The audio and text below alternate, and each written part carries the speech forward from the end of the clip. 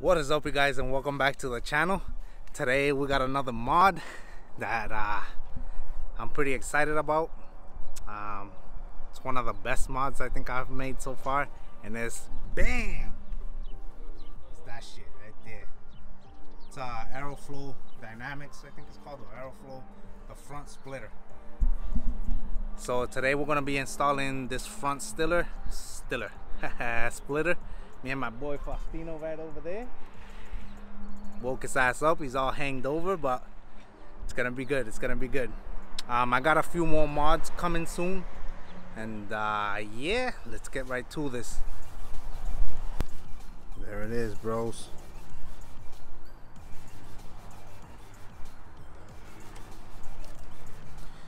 This is the hardware that it comes with. A bunch of screws, nuts, and washers. Oh, and the AeroFlow sticker, son. I'm gonna get 5 horsepower from that, 100%. So just take off the bumper. We're just gonna take off the bumper. You've seen that on my last video, or my last 2 videos, or something like that. Yeah, we taking off the bumper. Yeah, bro. Okay, let's just jack it up in the middle. Get under it. We don't need to jack it up. The bumper comes off without jacking it up. All you take off is these screws right here. Oh, yeah, true. You don't remember? Yeah, and then just screw holes at the bottom, and I'm gonna show you that in a second. We got the bumper out, so now we're just gonna drill some holes. Here's the hardware we have to use for it right here, and I went to my local, hold on, right here.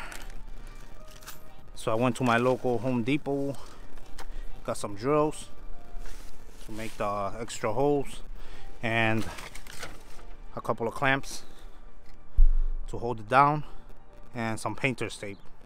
It's pretty much all you need to get all these this installed. Alright guys, so this is the hardest part pretty much. You just have to line it up.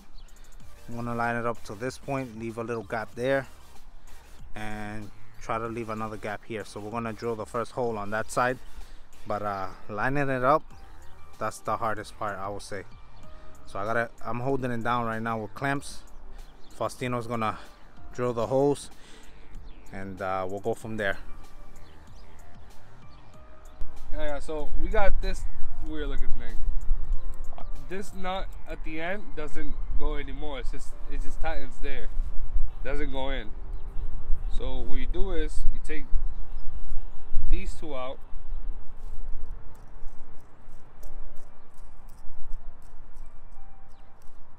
Obviously you put this one in, and then when you put that one in, now you put this and this washer on this side, so it stays up against this. Oh shit, we'll get that after. So it stays up against this, and then these 2 on the other side, so each side has a nut and washer at the same time.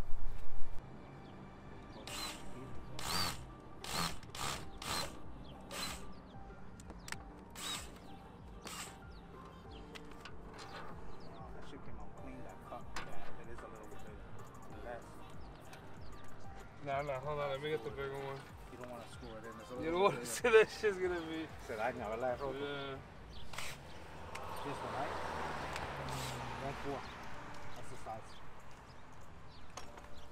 Camina corta, loco. Yeah. Ah. Come on, Jensen. You fucking dog. Camina corta, sí, it hurt. ¿Pero viste lo fácil que hice eso, yo? Yeah. You know, so struggling the last time. Yeah, bro. That's why I bought them. This I got it from Jizzle's mom.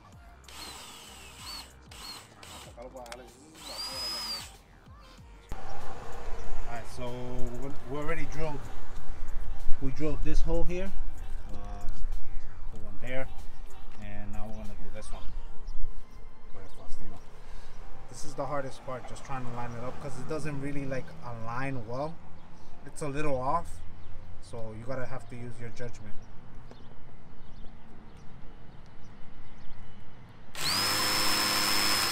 Yeah. Nice, So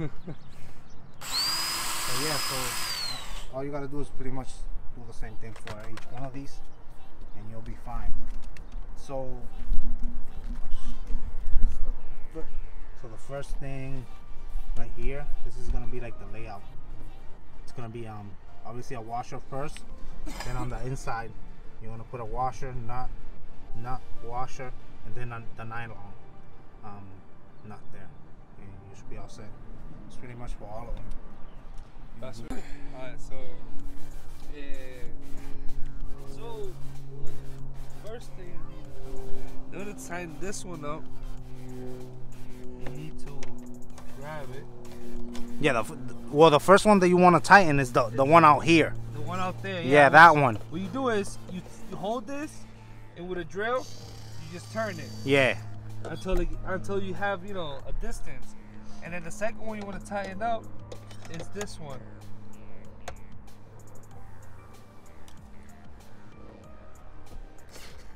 That's it. Doesn't tighten no more. And then the last one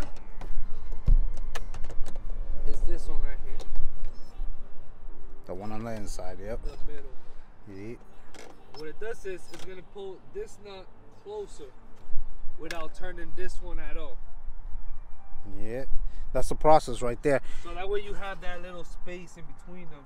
Yep. So it's nice and flush and straight. And you won't have that gap that I had in there. It was like in between. Yeah. The This lip. one here too. It's still you can see the little gap, but the thing is the lip was already warped. Yep. If you was to heat it up and, like, you know, press it against it with clamps, it'll be good, but it'll be a whole process. As long as you can't see it on the other side, yeah, you're good. but it looks much better than before, dude. Yeah. You guys should have seen it. Should have seen it earlier. It was terrible.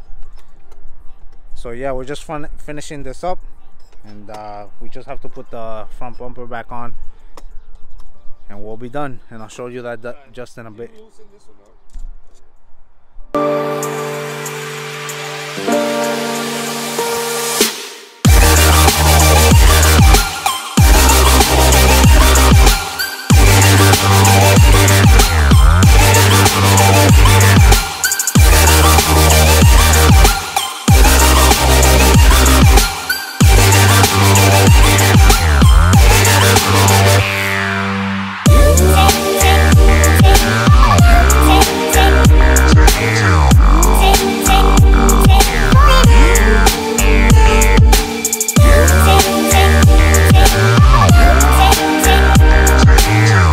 The fitting is, I don't know, it's not perfect to me. I don't think it is. Like, I had a hard time like trying to align this to get it to, like, I don't know, like align the, like how far it's gonna stick out here, like, you know what I'm saying? So I aligned it this way, pushed it a little back here so it could align with the holes, and some of the holes were already pre-drilled or whatever on the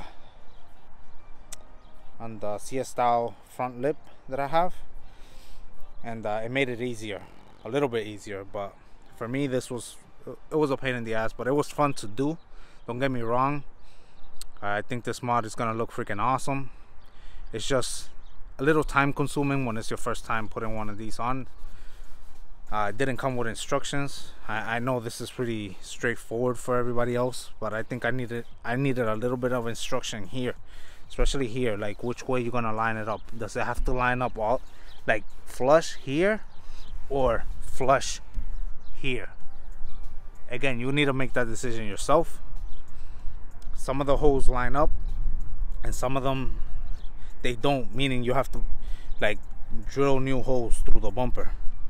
I had to drill all new holes through the bumper or whatever. But anyway, guys, let me show you the final product here. Alright guys, so it's been a couple of days since we did the install. It's been raining and I've been busy, so I haven't done the follow-up video of what it looks like. But this is what it looks like. I think it looks great. And bam! This is what the car looks like with the AeroFlow Dynamics front splitter. I didn't get the rods because I really didn't want to pay $79 for 2 sticks. So yeah, I got the sticker on there because I didn't want to miss out on that you know, 5 horsepower, you know what I'm saying. But overall, the car looks freaking awesome. Let me see if I could get you a better view from up here. That's what it looks like.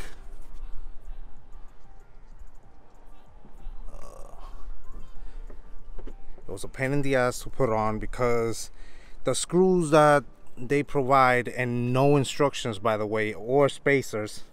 I thought this thing will bring spacers. Anyway, the screws that go on like right up here, like in here, that go through the bump, through the splitter, then the front lip, then the bumper or whatever, they're really long. So there's like a plastic like right here.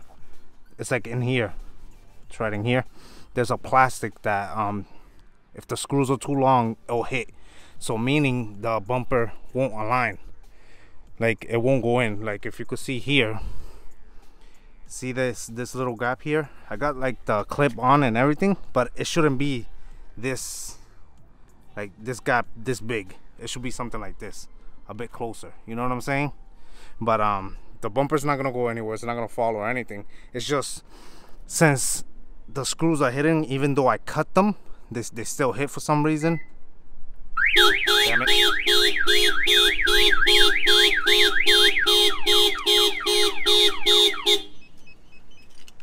Fucking keys.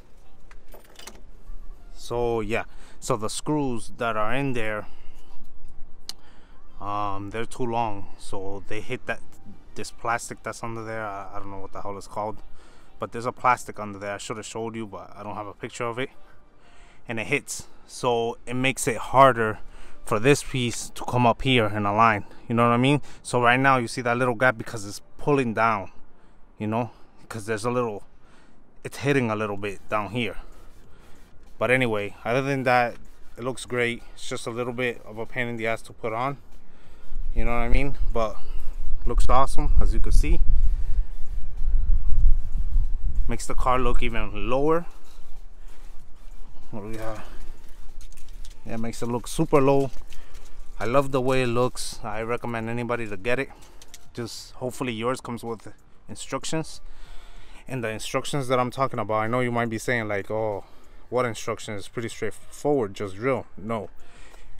Do you want to align it here, or do you have to align it here, like flush with the CS style front lip?